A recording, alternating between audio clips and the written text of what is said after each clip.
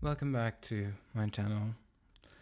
Typically, at this point, I would have done another analysis, and I'm currently working on a couple, but for now, I think we all need a break from life. It's been quite interesting. So, today, I would like to read to you Akutagawa Ryunosuke's The Dog Shiro, or just Shiro, if you're looking at the Japanese version. So, for some clarification, Shiro means white, and Kuro means black. Part 1. It was spring day in the afternoon. The dog Shiro, sniffing the ground, trotted along quiet, narrow streets on both sides, of which were long rows of budding hedges, and here and there amongst the hedges, cherry was in blossom. Shiro, who had been skirting the hedges, happened to turn down a certain by-street. As soon as he had turned the corner, he came to a sudden halt as if startled by what he saw. There was a good reason for this. A dog catcher, wearing a figured coat and concealing a net behind him, was stalking a black dog, and the dog, unsuspecting, was eating something that might have been bread thrown to him by this dog catcher. But that alone was not what alarmed Shiro. It was enough to see a dog about to be taken unaware. But the important thing was that the dog was his neighbor, Kuro. Indeed, his intimate friend. In the mornings, he and Kuro would frequently put their heads together and sniff at each other's noses. Without hesitation, Shiro was about to call loudly, "Kuro, take care!" But at that moment, the dog catcher cast his eyes at Shiro. And there was no mistaking the threat that flashed from those eyes. You would warn him, would you? Beware, or I'll catch you first. Shiro was so terrified that he forgot how to bark, and he became cowardly all in a moment. Keeping a close watch on the dog catcher, Shiro began to edge backwards. And as soon as the dog catcher was hidden once more by the hedges, Shiro forsook the unfortunate Kuro and fled. And just then, the net descended. Kuro's sustained barking rang out, but Shiro showed no sign of stopping, let alone of retreating his steps, jumping over mud puddles, kicking and skating pebbles, skimming over the no-thoroughfare barricades, knocking over garbage bins. He continued on without backwards glancing. Just watch him running down the hill. Ugh! It seems he has been run down by a car. Shiro hardly knows whether he is alive or dreaming. The distressed voice of Kuro still drones over him like a wasp. Kian, help, Kian, help. Gasping for breath, Shiro at length returned to his master's house. Slipping through the dog gate under the black wall, he ran alongside the small lumber shed till he reached the dog kennel in the back garden.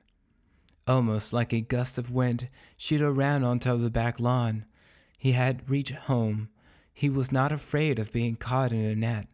Moreover, his mistress and master were playing merrily together on the green grass with a ball. Shiro was happy at what he saw. Wagging his tail, he bounded and pranced towards them. Looking up at the two, Shiro exclaimed breathlessly, "Mistress, master, today I saw a dog catcher." As the young boy and girl did not understand dog language, of course, they only heard "wan, wan." But that day, for some reason, they did not even pat him on the head, but rather seemed amazed. Shiro, thinking it odd, tried again to tell them. "Mistress, don't you know the dog catcher? He's a fearsome fellow, isn't he, master? I escaped, but Kuro, from next door, he was caught." At that, the young girl and boy only looked at one another. Then they began to talk strangely. "Who's this dog, Haru?" "Yes, I wonder whose dog it is." "Whose dog?" This time it was Shiro who was surprised. Shiro could understand quite clearly his mistress's and master's words. But simply because we cannot understand dogs' language, we assume the dogs cannot understand us. How wrong we are! Because they can understand our language, dogs can learn tricks, but as we cannot understand dogs' language to see in the dark, To follow a scent and to learn generally what dogs might teach us is not ours to know. Whose dog am I? I'm Shiro, of course, but as before his mistress stared at him strangely. Could he be a brother of Kuro next door?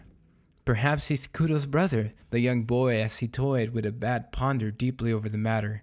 This fellow, too, is jet black. Shiro suddenly felt as though the hair on his back was bristling. Jet black? It could not be so. From the time he had been a pup, he had been as white as milk.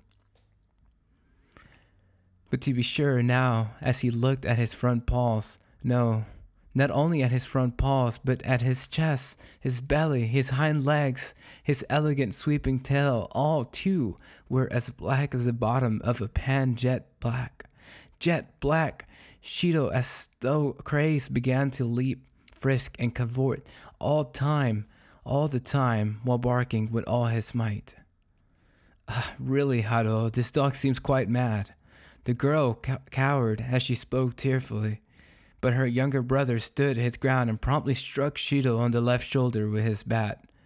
The next moment the bat came flying at Shiro's head.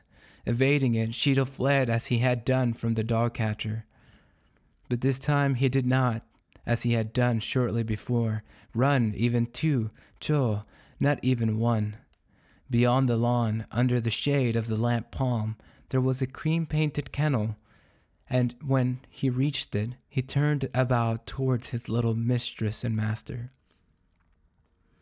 Mistress, master, I am Shiro. However, jet black as I appear to be, I am still Shiro. We need hardly mention that Shiro's voice shook with sadness and agitation, but neither of the young people were able to discern Shiro's feelings. As a matter of fact, the young girl said spitefully, "He's still over there barking. He's certainly some cheeky stray, hey?" And she stamped her foot. Hado picked up gravel from the pad and hurled it at Shiro with all his might. "Beast, you're still hanging about? Take this and this." The gravel came flying without a break. Blood, meanwhile, oozed from beneath Shiro's ear. Shiro, his tail between his legs, at length withdrew beyond the black fence. A white butterfly, the dust on its wings bathed silvern in the spring sunshine, fluttered gaily by. From today I shall be a dog without a home. Sighing as he paused beneath the telegraph pole, Shiro stared dreamily up at the sky. Part 3. Shunted away by his mistress and master, Shiro prowled the streets of Tokyo, but wherever he went, he could not forget that he was jet black. Shiro was startled by the barber's shop mirror that reflected customers' faces. He was startled by the street puddles that reflected the sky just after the rain. He was startled by the glass of the display window that reflected the young leaves of the trees on the street. Indeed, even the glasses of black beer filled to the brim on the cafe tables reflected his image. What was to become of him? See that car parked outside the gardens? That big black car? The gleaming enamel on the chassis of the car as he walks alongside it. It is reflecting Shiro as clearly as if he were a mirror. Nothing could have reflected Shiro as effectively as that big car. How astounded he was when he saw his reflection. If you could have seen his face, Shiro whined bitterly and swiftly scampered off into the park. In the park, a light wind was stirring the young leaves of the plane trees.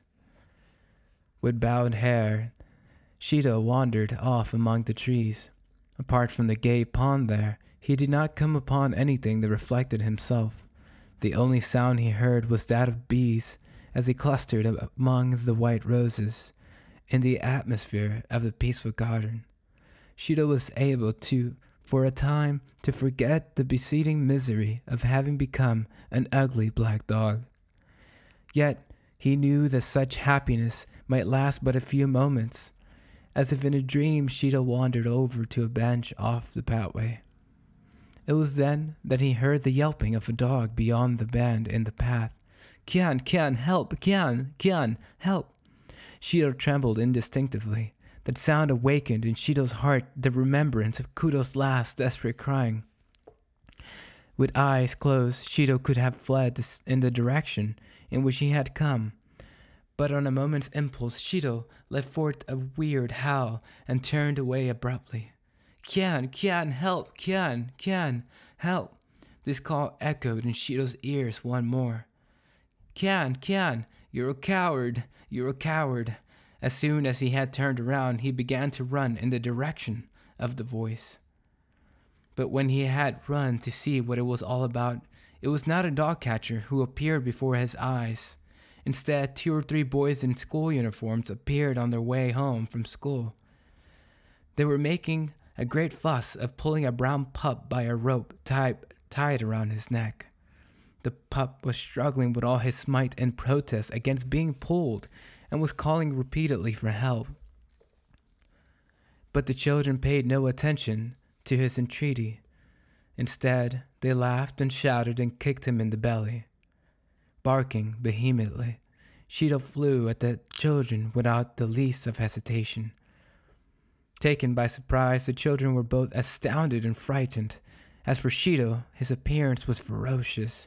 His eyes were afire, his teeth snapped like chopping knives, as if he were about to bite them. The children scattered and fled in all directions. One of them, in his dilemma, jumped over the flower bed on the edge of the pathway. Shido pursued them for 2 or 3 kan, then ran about and returned to the young pup. He raised his voice as if to scold. "Sa, come along with me. I'll take you home." Shido immediately ran off into the trees through which he had just come. The brown pup passed merrily under the bench, kicking the roses as he went on, and ran after Shido, not wishing to be left behind. The long rope still trailed from his neck. It was 2 or 3 hours before Shido and the young pup paused before a modest cafe. Though it was still daytime, a red electric light glowed in the dim interior of the cafe, and a tin-pot phonograph was playing something like Naniwa Bushi recitative. Complacently wagging his tail, the pup spoke to Shido. "This cafe, the Taishoken, is where I live." "Where do you live, sir?" "Sir, I come from a street a fair way from here," and it was with a big sad sigh that Shido said, "Then I'll be off home now." "No, wait, sir. Is your master strict?" "My master? Why would you ask such a thing?" "If your master's not strict, stay here tonight. My mother will be pleased to thank you with kindness, all for saving me. At my place we have milk, curried rice, and beefsteak, many kinds of tasty things." Thank you. I've no time now, but I'll accept your invitation another time." "Then give my regards to your mother." Shido glanced at the sky and then went walking off along the pavement. In the sky above the restaurant roof could be seen the crescent moon. Sir, please, if only," the pup whimpered plaintively. "Why don't you just tell me your name?" "My name is Napoleon, but I'm called both Napoleon and Napoko." "What might you be, sir?" "My name's Shido." "Oh, Shido, is it? That's an odd name for you, sir, isn't it? When you're black all over?" Shido's breast grew heavy with emotion. "Just the same, I'm called Shido." "Then I'll call you Uncle Shido." "Uncle Shido, do not fail to come again soon." "Well, Napoko, sayonara." "Take care of yourself, Uncle Shido. Sayonara. Part 4. And after that, what became of Shido? We shall not recount all the details of his story, as it has already been reported in several newspapers, and perhaps everybody has read of it. It is the story of a black dog that helped certain people whose lives were in danger. Also, at one time, there was a popular motion picture called The Valiant Dog, based on his experiences, all about Shido. But in case, by some mischance, you are not familiar with his story, you might care to read some of the several articles cited below. Tokyo Nichi newspaper. On the morning of the 18th May, at 8:40 p.m., As the O Express was approaching the intersection of Tabata Station, Sanehiko, the eldest son of Mr. Shibayama Tetsuda, a company official at number 123 Tabata, was standing on the busy railroad tracks and was in grave danger of being run down and killed. A sturdy black dog ran like lightning to the crossing and rescued the 4-year-old Sanehiko from the wheels of the onrushing train. The authorities greatly regret that this brave black dog disappeared from sight in the milling crowd, and so they have been unable to render it an official commendation. Tokyo Asahi newspaper. The wife of Mr. Edward Berkeley, a wealthy American, has been summering in Karuizawa. Recently, a big snake of the 7 shaku in length appeared at her villa and attacked her pet Persian cat. A strange black dog suddenly ran to the aid of the cat, and after a 20-minute struggle, sank its teeth into the big snake and killed it. The heroic dog, immediately after the incident, was nowhere to be found. The lady is offering $5,000 in reward in search for this dog's whereabouts. Kokumin newspaper. 3 first high school students who arrived on the 7th of August at a hot spring resort in Kamikochi had lost their way between Mounts Hotaka and Yarigatake while crossing the Japan Alps. Deprived by gales and rain of their own tent and provisions, the hikers had almost given up hope of survival. Whereupon a black dog, which had appeared from some valley into which the party had wandered, walked on ahead of them, as if it wanted to act as a guide. The party followed this dog, and after more than a day's walk, at last they managed to arrive at Kamikochi. But the students reported that the dog, once the roofs of the hot spring buildings could not be seen, barked in delight as it disappeared into the bamboo brush. All members of the party assert that the appearance of the dog was God's providence. GG newspaper. On 13th of September, more than 10 persons were burned to death in a fire at Nagoya. In the fire, the mayor of Nagoya, Mr. Yokozeki, almost lost his beloved child. His son, Takemori, 3 years old, was inadvertently left on the 2nd floor of the burning building and would have been burned to death but for a black dog which brought him out in his mouth. It is reported that the mayor has issued an order forbidding the destroying of stray dogs within the limits of Nagoya municipality. Yomiuri newspaper.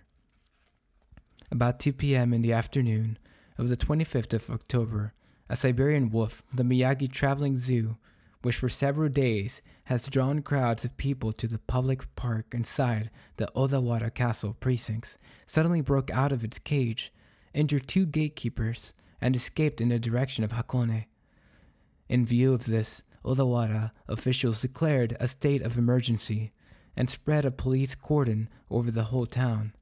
The wolf appeared in Juji Machi at 4:30, where it fell into a fierce fight with a black dog which eventually overpowered it. The police cordon hastily converged on the spot, and the wolf was soon shot dead. This wolf of the Lupus gigantex species is said to be one of the fiercest breeds. Now, however, the superintendent of the Miyagi Zoo declares that the wolf was shot without just cause. He is angrily contending that he will take action against the chief of police at Odawara, etc., etc., etc. Part 5. Late one night in autumn, tired in mind and body, Shiro returned to his master's house. His mistress and master had of course long gone to bed. Yes, by that time not one person would be awake. On the lawn of the black garden, the ring of the white moon floated on the tops of the lofty hemp palms. Shiro, wet with dew, settled down in front of his old kennel. There he began his soliloquy to his companion, the dreary moon. Oh moon, I left Kuro to his fate. Probably that is why my body has become jet black. But in my separation from my mistress and master, I had battled against various hazards. In moments, when I saw my body blacker than soot, feeling of shame for my cowardice have been aroused in me. To put an end to this black body of mine, I have jumped into a fire and even fought with a wolf. Yet strangely, whatever the odds in life, my life was not taken. Even death has fled from me when I have looked in its face. At last, full of bitterness, I have decided to take my own life. I feel I should be sad to die before I kill myself. Can I have not one last glimpse of my mistress and master? Of course, when they see me tomorrow, they will surely again mistake me for a stray dog. My master might even beat and kill me with his bat, but nothing could be nearer my heart's desire. O moon, I ask no other favor than to see the faces of my mistress and master. Tonight I have once more ventured all the way home for that one purpose. Please, as soon as it is dawn, let me meet my mistress and master. His soliloquy at an end, Shiro laid his chin on the grass and lapsed into a sound sleep. It's quite astounding, isn't it, Hado? What is, sister? On hearing his master's small voice, Shiro opened wide his eyes. There were his mistress and master standing before his kennel, looking at each other with the oddest expressions. Shiro cast his eyes down at the lawn. When he had become black, his mistress and master had been just as surprised as they seemed now. In recalling his grief at the time, he even felt sorry that he had returned home. Then, just then, his master suddenly jumped up and shouted in a loud voice, "Father! Mother! Shiro has come back!" Shiro? Involuntarily, Shiro bounded up. His mistress, perhaps fearing he might run away, held on to him with both arms and hugged Shiro tightly around the neck. At that moment, Shiro looked into his mistress's eyes, where the kennel was distinctly reflected in her black pupils. The cream-colored kennel, in the shade of the tall plane tree, everything reflected in her eyes, as it should be. And in front of the kennel, as small as a grain of rice, a dog sat. This was serenity, a resplendent feeling. Shiro was enraptured by the sight of this dog. "Look, Shiro! Look! Shiro is crying!" Holding Shiro in a tight embrace, the sister looked up at her brother's face. Just look at the patronizing brother as he replies, "Sister, you're crying too."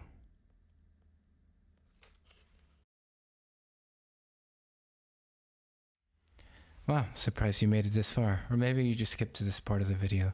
Thanks for joining me in the reading of Shiro by Akutagawa Ryunosuke. If you're interested in Akutagawa, I highly recommend my favorite short story, Mandarins.